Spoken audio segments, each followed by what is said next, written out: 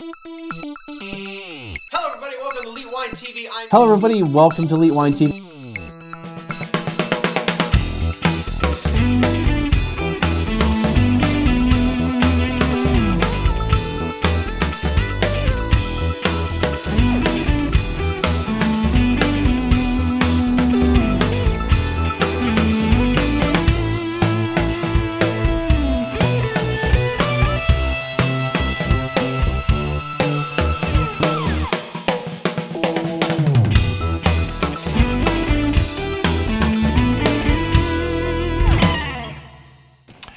Hello everybody, welcome to Elite Wine TV. I'm your host Mark Fusco here for another edition of the show.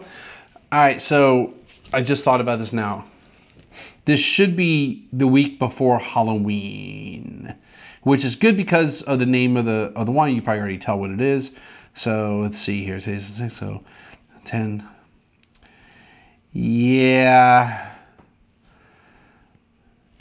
This might be the week after Halloween because while the name of the winery, Casillero del Diablo, is a great Halloween wine name, you know, I go all out with Halloween. I buy, you know, I've done these wines before, so, but I'm looking for other wines, and yeah, so since Halloween's on a Monday, the wines that these would have been the 24th, so I'll probably,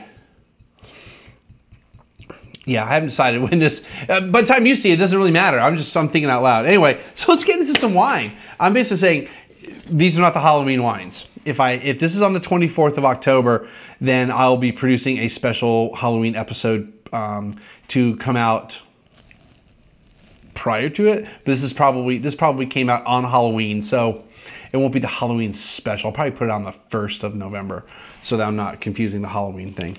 All right, so let's get right to it. These wines were donated to me by Creative Palate. They handle wines from Bonfi and Excelsior Wines, Bonfi Vintners. That's out of Who's Who What's It. So these wines sell for approximately $11 per bottle. And I won't go through the whole Who's What's It with the history of the winery because I've done that already at least a couple times with this winery. So let's just get into it. All right, so this is the 2016 Casillero del Diablo Sauvignon Blanc from Chile. Okay, now the Concha Toro is the winery, is the company, but this is their was it the House of the Devil? Is that what it translates to real quick? The Devil's Cellar, I'm sorry. The Devil's Cellar brand. So yay for screw cap, those just popped off on me. All right.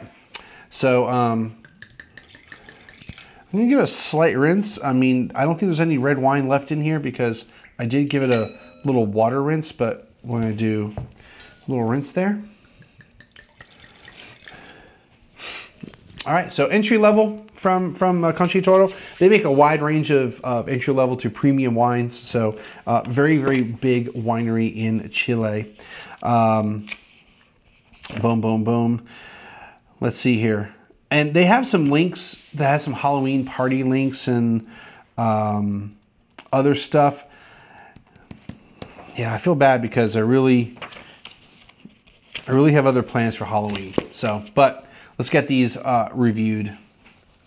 Maybe I'll put them on the actual Halloween episode. That sounds like a great idea. Hopefully I did. All right, so as far as color, just, you know, pretty pale straw color. Typical of the wine. Woo! Very intense nose.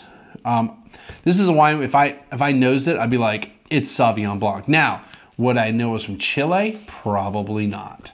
Okay? And honestly, I don't really know how I would identify Chile versus United States, Loire Valley, and New Zealand. But we're gonna try some. So yeah, just whew, very intense. I mean, it's good, not in a bad way. But yeah, just that grapefruit, tropical fruit, gooseberry, very fruit forward nose, pineapple. Yeah, I mean, just really intense. A little bit of spiciness to it, some white flowers, but it's almost all just fruit.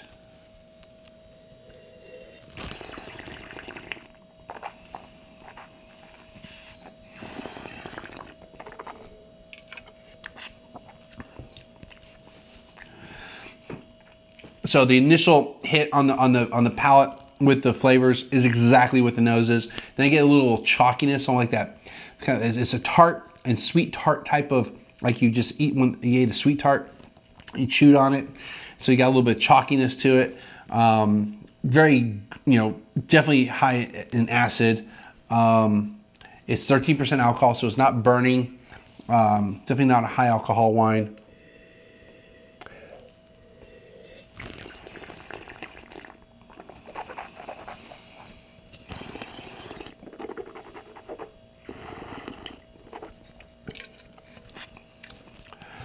It's also got a little bit of pepper, like bell pepper to it, a little green pepper on the palate. This is absolutely 100% textbook Sauvignon Blanc, though I would probably call it, I mean, it's New World, obviously, but I would probably call it a California, because I don't know anything that would lead me to anywhere else but besides that. I could maybe make a case for New Zealand, but I mean, it's $11 and it tastes exactly the way it should. You're not going to go wrong with this if you see this in the store. I like it. It's very tasty. Yeah, I mean, you're not gonna mistake this for anything else.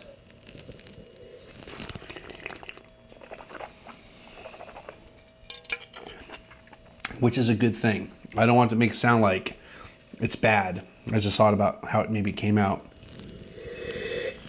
I want wines to taste like they're supposed to, not try to be something they're not. All right, so this is the 2015, yes, 2015 Cabernet Sauvignon, also from Chile. I'll get the little Corv in action here. I wonder if I should get the faster pour needle. That way I'm not sitting here waiting so long for the stuff to pour. It's not that bad. I wonder if I'm running out of gas. Oh, there we go.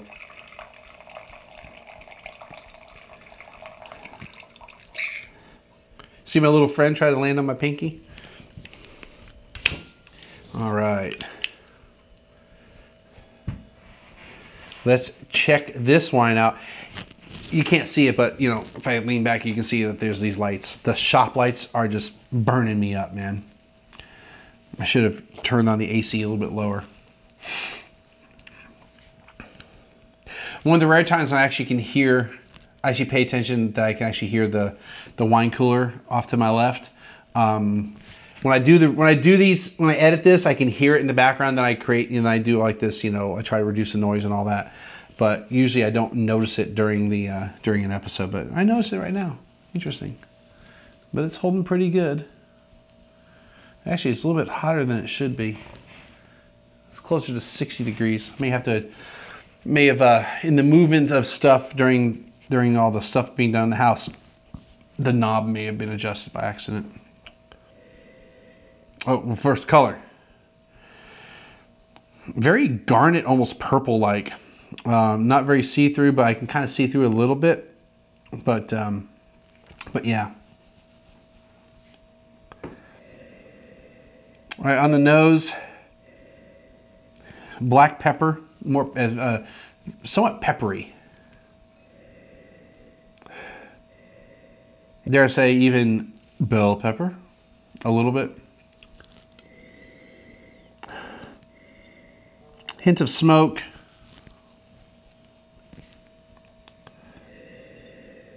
I guess some red fruits on it. I would call it more raspberry and black raspberry than anything else.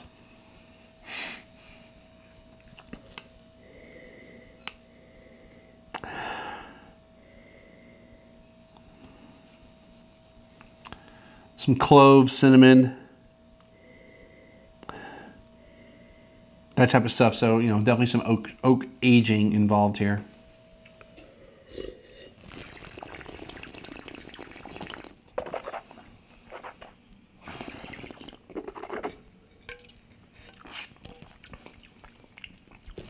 It just turned off, by the way, depending on how great the noise reduction was. Very much the same on the palate as the nose. I'll be honest, I'm not as enthused with the wine as I am with the Sauvignon Blanc. I just think, you know, the flavors are there. It's like kind of a bitter chocolate to it. I don't use that very often. Yeah, actually very coffee-like. I don't like coffee, but it's okay in wine. Like, I'm not gonna go, oh, I hate the wine because there's coffee in it. Yeah, actually, that's kind of interesting. Okay, so wait a minute, let's step back. Yeah, it's like a roasted coffee, maybe mocha type of thing. It's kind of interesting.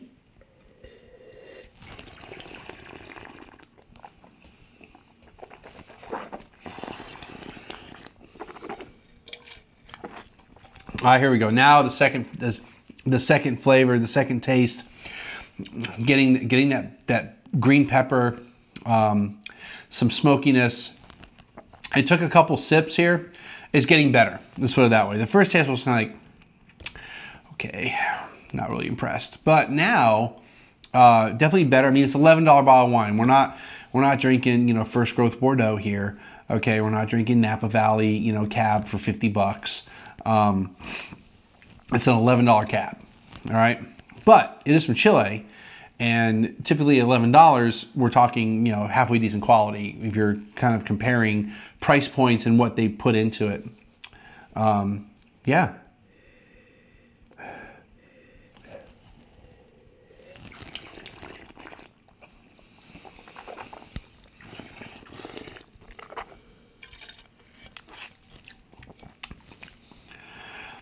Not a lot of fruit for me on the palate. It's definitely more of there's the bitter coffee, the pepper, bell pepper, spices, decent tannin. It's probably, I would call it medium tannin. Alcohol is definitely not high, probably in that 13% range again, 13.5. So yeah, we're not talking a highly alcoholic wine. So you're not gonna get a lot of heat.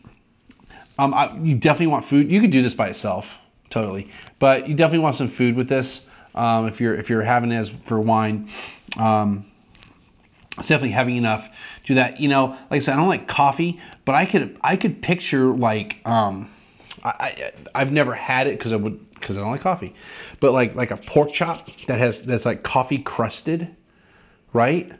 And you have that with it. If you don't catch the coffee initially, it'll really enhance the coffee flavor from the wine, or the wine will enhance the coffee flavor of like a pork chop. So I think it'd be great with that type of stuff, or a blackened pork chop. You could totally do it with steaks, all steaks, but I can see something like that. I've seen it, you know, out there in in restaurants do these types of stuff with coffee crusted, whatever. Yeah, it's actually pretty decent. I like the white wine better.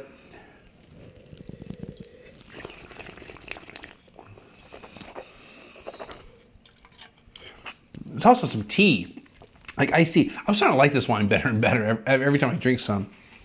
And this might be the wine I drink tonight with my dinner. I'm having pizza, so I don't know. Anyway, it's pretty good stuff. I like it. If you see it, get it. I like the white wine slightly better. I just think it has more power to it. But this is a little more subtle, believe it or not. But yeah, if you're looking for an $11 bottle of wine, and you're, you know, having a holiday thing going on, definitely look for it. It's pretty good. All right, that's going to do it for this episode. As always, click the links above to friend me up. Hit the donate button over there to send me some ducats to buy some wine. Links below for the winery. And we will see everyone again next time.